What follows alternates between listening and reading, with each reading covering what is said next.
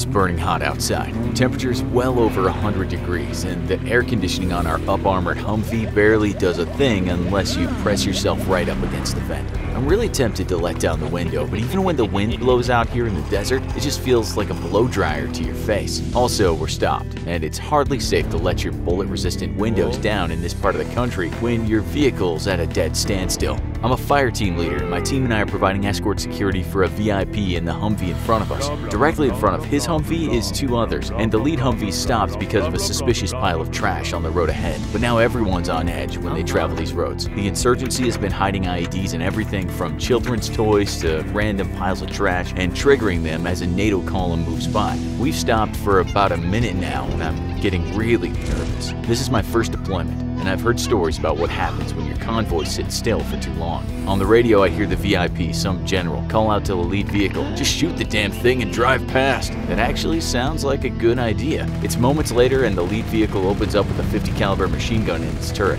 There's a dull thump sound, and past the three vehicles in front of me, I can see a cloud of dust rising up into the air. Yep, it was an IED after all. Suddenly, I'm more nervous than I was before, if that's even possible. We were supposed to have an MRAP with us to clear the way. That's a mine-resistant, ambush-protected vehicle that we've been told can take an IED to the face and keep on trucking. They just got in theater though, and as usual, maintenance issues means they weren't ready to go when we needed them. The lead vehicle is waiting until visibility is restored before pressing forward again. No point driving straight through a thick dust cloud into whatever may have been waiting for our lead vehicle to take that IED and get knocked out. There's zero chance any insurgents in the area know of our VIP cargo, but to them, hitting one convoy is as good as any other. They just want to score casualties. Still nervous about sitting still, I tell our Mark 19 automatic grenade launcher gunner, who's looking behind us and providing rear security, to keep his head on a swivel. Then it happens. There's a dull thwack thwack thwack sound, and three cracks appear on the driver's side bullet-resistant front window. I can see dull sparks from rounds pinging off the armor of the Humvee in front of us. Without needing to be told, the M60 gunner in that Humvee immediately spins his turret and starts putting out fire into the field to our left, where the firing is coming from. My mouth goes dry. This is it, and I very desperately want one of two things to happen. I want the convoy lead to order us to dismount, because sitting in a Humvee is not a good place to be when the bad guys have RPGs, even if you're driving an up-armored version like we are. I also want the convoy to just press forward, pedal to the metal, get the hell out of here. That's exactly what doctrine states in most situations. You push out of the ambush zone, but we don't move. Then we get a question over the radio. Are we receiving fire to the rear? Negative. After a moment, the convoy lead asks for our gunner to lay down a 100 meter by 100 meter barrage on the field we're taking sporadic fire from. I yell at my gunner, who seems eager to obey the order. A half second later, there's the dull thumping from the huge automatic grenade launcher, and in my stomach, I can feel the impact of the 40mm grenades exploding. He puts out fire in a 100 by 100 meter square as instructed, because we can't see the shooters, and in my head, I remember practicing the same tactic when I too qualified on the Mark 19. I always pictured myself painting a giant box, the grenades being full of paint and making sure every single square inch of that box got filled in. The fire we were taking dies off long before our gunner finishes his job, then immediately turns his turret around to provide rear security again. We sit in silence for a few moments, and the order to go forward is given. I look down at my watch, and incredibly, only 2.5 minutes have passed since we stopped for the suspected IED. My first combat felt like hours, and it was barely 150 seconds. Later we get word that a security sweep of the area found the remains of 3 bodies. When I hear the news, I realize that these guys weren't the real deal. Probably just some fired up kids hoping to take out some Americans and make a name for themselves. The real insurgency is a lot better at their jobs. It's now 2 days later, 1800 hours. We just got out of a briefing for tonight's op and are headed for Chow. We've been tasked with providing security for some intelligence guys as they lead us to a house in a local village. Tonight's gonna be a snatch and grab. The target is a bomb maker who's suspected of being pretty high up the chain, and likely the guy who either built the bomb the teenagers who got themselves KIA the other day tried to use, or planted it himself and left them behind to try and take out some Americans. The intel guy suspected he's been sent there by his higher-ups to try and bolster the local insurgency. This area has been relatively quiet for years, but we're getting intel from locals that the insurgent forces are moving back in. If we can take this guy alive, it'll be a huge intelligence victory. So we're told over and over again how important it is we practice strict fire discipline. Also, the house is located in the very center of the village and packed right in next to 2 other houses on each side. The walls in most of these houses are really thin, and even our M4s can punch through these walls and hit someone on the other side. Limiting civilian casualties is critical. Nobody wants to be responsible for killing a civvy. I'm scared to death, but I try not to show it for the sake of my team. The prospect of going into the middle of a village to try to snatch a high-ranking enemy VIP makes my stomach churn. We've trained extensively for urban combat, even went through FBI training in close quarters battle or CBQ, and I know it can be a nightmare. There's too many places to hide or get ambushed from. Civilians everywhere. In military parlance, it's a total shit show. Also, tonight we can't go in with heavy weapons. We're limited to just M249 saws on the Humvees, and even those are for emergencies only. The M249 is like the smaller cousin of the M60 or the M240 Bravos, and there's something about seeing the big 60s or 240s on a turret that makes me feel safer, or preferably a 50 cal in a Mark 19. Everyone's in high spirits though. Only one other guy in our team has seen combat before, our sharpshooter. He doesn't really like to talk about it, but none of the snipers ever really do. Through a long-range scope, you can see the faces of the people you shoot at, and that makes the war real personal for those guys. It's now 0100 hours, and we're rolling back down a road en route to our target. The great thing about this part of the country is that few of these places have electricity, and the clear desert skies let you see more stars than you've ever seen in your life. The starlight is good for us. Lets us drive our Humvees and one escorting Bradley without headlights. Everyone uses night vision instead. Our vehicles may be loud, but we want to give the enemy as little a heads up as possible. A half hour later, we're rolling into the village and everyone's on high alert. I remember asking during the briefing why we didn't just stop short of the target and hoof it. I feel safer approaching on foot without the vehicles making a bunch of noise and alerting the village the moment we enter. They want this to be a quick operation though. Literally drive up to the guy's front door and yank him out before anyone has a chance to react. On paper, it seemed like a good idea. In reality, I have my doubts, and those doubts grow as I start to see curtains being pulled back in windows and faces looking down at us in surprise. We're at the target block of houses within a minute of arriving though, and I find myself hopeful that we're fast enough to take off guard anyone who might be protecting the enemy VIP. I tell our driver to pull to the back of the houses. Us and the second team are tasked with securing the rear of the buildings and making sure nobody makes a run for it or tries to ambush us from this location. We're out of the Humvee in seconds, taking up positions overlooking the rear and corners of the 5-block row of houses. I look back and see my gunner in the turret behind the 249, and something in my gut tells me to get him off that turret. This is supposed to be a fast op, in and out, so it makes sense for him to stay in the turret, but I can't explain. Something tells me to get him and that gun down, so I do. He ends up taking position by one of the tires of the Humvee, proned out and gun facing down the road we're on. I can hear the entry team bash the front door in, and on cue, two of our guys back here pop flashbangs inside the two windows on the rear of the small target house. Up front, they do the same thing, and almost simultaneously, there's the roar of 4 or 5 bangers going off at once. We have no idea where in the one-story house this guy is at, but we're not taking any chances. If he was awake and waiting for a fight, I guarantee he's no longer in a condition to do so. Everybody gets tense, waiting for the sound of gunfire, but there's nothing. Just the screaming of some civilians. A man and his wife and kids run out of one of the next door houses and take off down the street, fleeing in terror. We let him go. Then there's a call over the radio. We hit the wrong house. The intel guys screwed up bad. The only people inside are an old woman and her 2 older daughters. The old woman's in bad shape from the bangers and she needs medical treatment ASAP.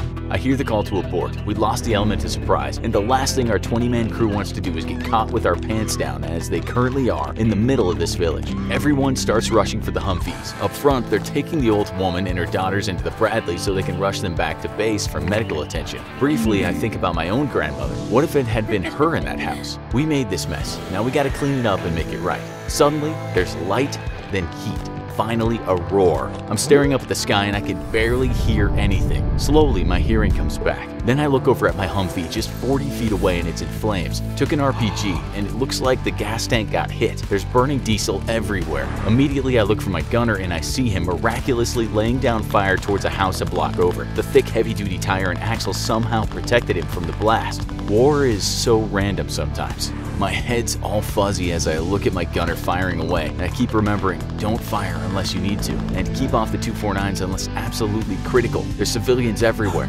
I open my mouth to tell him to stop firing, but then I see the dust that's being kicked up all around me. Little explosions of dust everywhere, and I realize we're being shot at a lot.